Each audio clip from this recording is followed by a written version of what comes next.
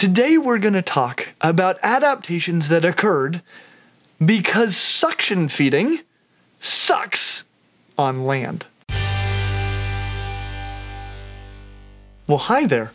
I am not known for a lack of enthusiasm about the things that I talk to you about. And that is largely because I talk to you about the coolest things ever.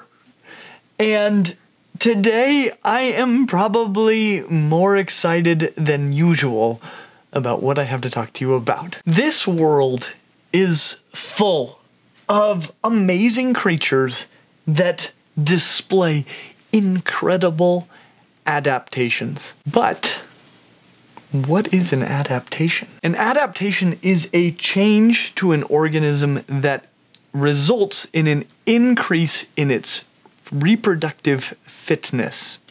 And a lot of people don't understand what fitness is all about, or they think about it as like makes them bigger and stronger. But the truth is, not every group of organisms on the planet is getting bigger and stronger, because bigger and stronger doesn't always increase your fitness. What does increase your fitness is if you are passing on your genes, generally through reproduction, a heck of a lot to the next generation. It is how much your genes are represented in future generations. So one way to measure it would be like, how many offspring did you produce during your lifetime that, say, survived to have their own offspring?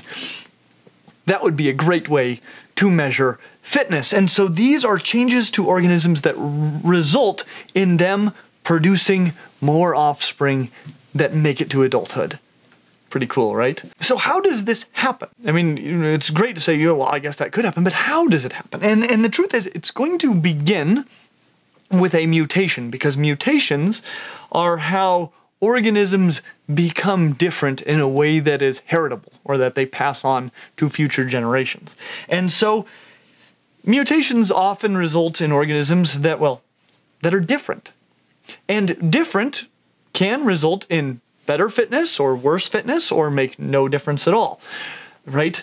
But when one of these mutations causes an organism to be slightly more successful in its environment and produce more copies of its genes in the next generation, what that means is that that mutated gene also gets passed on more to the next generation, and the next generation, and the next generation. It becomes more and more common over time. And we intend to make this a series, so let us know if you want to hear about more awesome adaptations, even than the ones we're talking about today. And if you have any suggestions, please suggest some, because we are really excited about this new series. Today we're going to talk about adaptations that occurred because suction feeding sucks on land. Fish live in the water. I bet you didn't know that. And many fish eat other fish and other things that swim around in the water. And if you've ever played the game Bobbing for Fish, you've discovered that it is relatively difficult to catch fish with your face. There are really two main ways that creatures catch fish with their faces. One of those ways is that they have long, skinny jaws and lots of sharp, pointy teeth, and they kind of whip their head off to the side and grab fish. And this works pretty well. You see this on all kinds of creatures like garfish, swordfish do something a lot like this. Crocodiles, especially like the gharial, which is a fish-eating specialist, dolphins. There's a lot of these animals with these long, skinny jaws that whip them off to the side in order to grab fish. And that works pretty darn well. But that isn't the strategy that most fish use. Most fish employ suction feeding. And how this works, you'll see this on well, almost all fish like bass that you've maybe seen before. Some really great examples are things like the sling-jawed wrasse, which is an awesome fish. Also, fish like the goblin shark, or like this lungfish, which is stinking rad. Also things like mud skippers, all sorts of fish use this suction feeding. And what's going on is their jaws are generally pretty small. And then when it comes time to catch some prey as it swims by, they suddenly expand their jaws tremendously, which makes a great big space where there was no space before. This creates negative pressure, a vacuum, because when you have a giant space full of nothingness, it pulls stuff in, and it sucks in water and fish. And it works spectacularly well. However, many fish, like the lungfish and mud skippers, can also exist on land, right? They can go up on land. Some of these fish, like this lungfish, they can live on land for years at a time. But there is something they can't do on land, and that is feed, because suction feeding sucks on land. Give this a try. If you don't believe me, put a piece of cake on the table, go up next to it, and just go. You will probably never suck that cake into your mouth. It just doesn't work on land. Well, if you're going, what you are doing is you're doing suction feeding with your lungs, which I do not advise. All right? And it still sucks on land. You might get some tiny little cake particles, which will irritate your lungs tremendously, but you won't be able to suck that big piece of cake in there. It just doesn't work. Air isn't viscous enough to suck stuff in the same way that water will. It's the worst. But there was an adaptation that allowed some animals to feed on land. And that is an adaptation that we still see today in animals like frogs. And that is a crazy tongue. Suction feeding sucks on land, and as a result, you can no longer get prey to suddenly come to your face. And so, if you're going to get your face to prey, now you need to actually bring at least a part of your face to the prey, since the prey won't come to the face. And that is what the tongue does. And with frogs, you'll notice that the tongue is attached at the very front of their mouth, and they basically just flip it out, and stuff sticks to it, and then they bring it back in.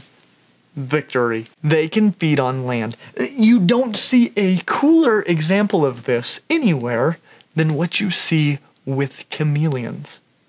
Chameleons have the craziest darn tongue in the whole world. It can be longer than their entire body, and it's supported by this cartilaginous rod. This chameleon tongue is essentially just blasted out of the mouth at extreme distances, and that then is recoiled into the mouth, gobble them up. It's incredible. And you'll notice when the chameleons are feeding that their eyes, this is separate from their rockin' tongue, but their eyes are moving independently, looking all over the place, and then when it comes time to nail something with that tongue, they'll bring both eyes together. That gives them binocular vision, which allows them to judge depth.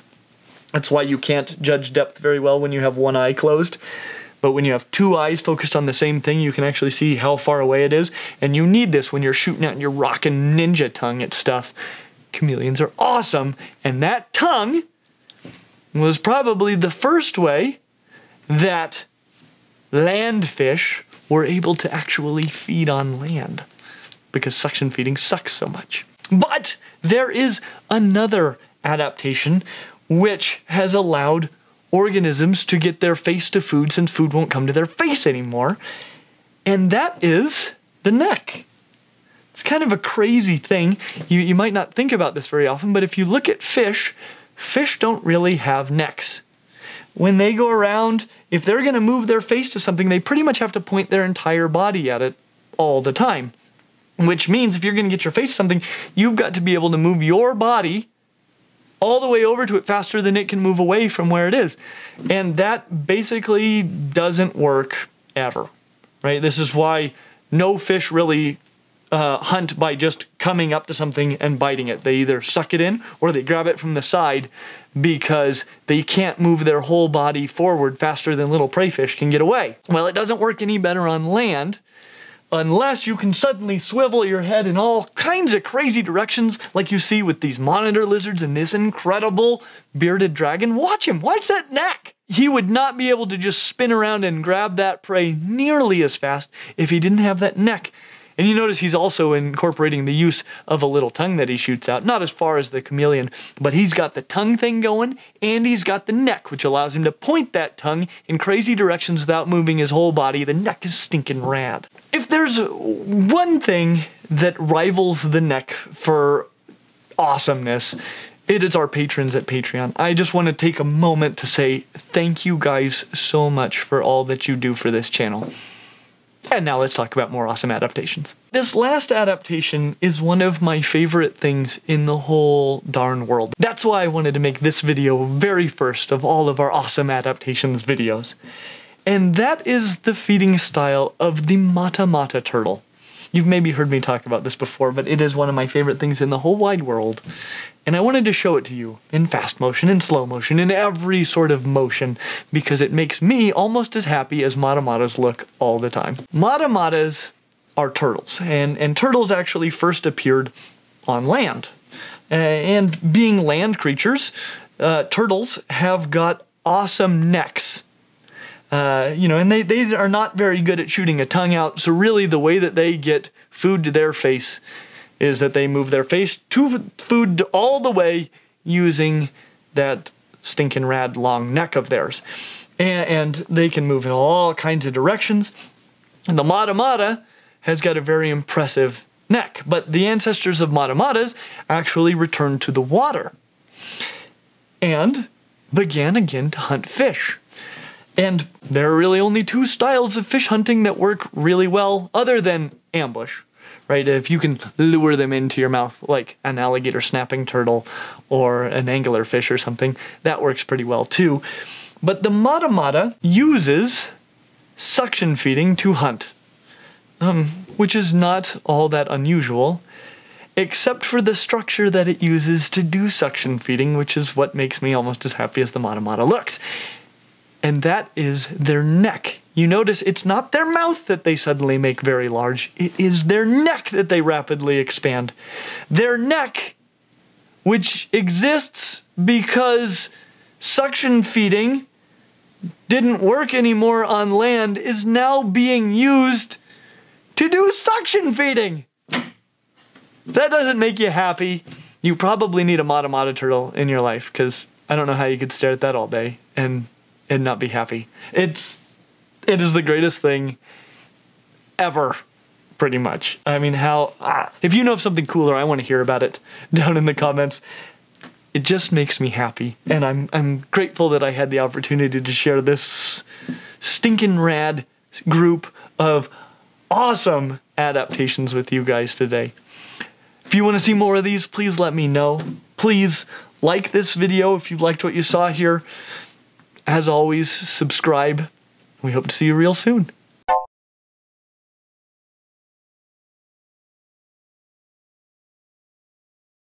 Giddy up. Could you maybe on this next take, we're gonna have to do it again, bring more energy, Clint? Yeah. That'd be great. You're about to come out of that chair. Lens. Clint or Will falling upstairs. And then us all laughing at his pain. Are you okay? I fell. We heard. Are you okay? Yeah. Okay. How's your pride? Okay, cool. Let's kill it. All right. Good job. I am excited about that video. Yeah, you are. Do you want to talk about that? Yes.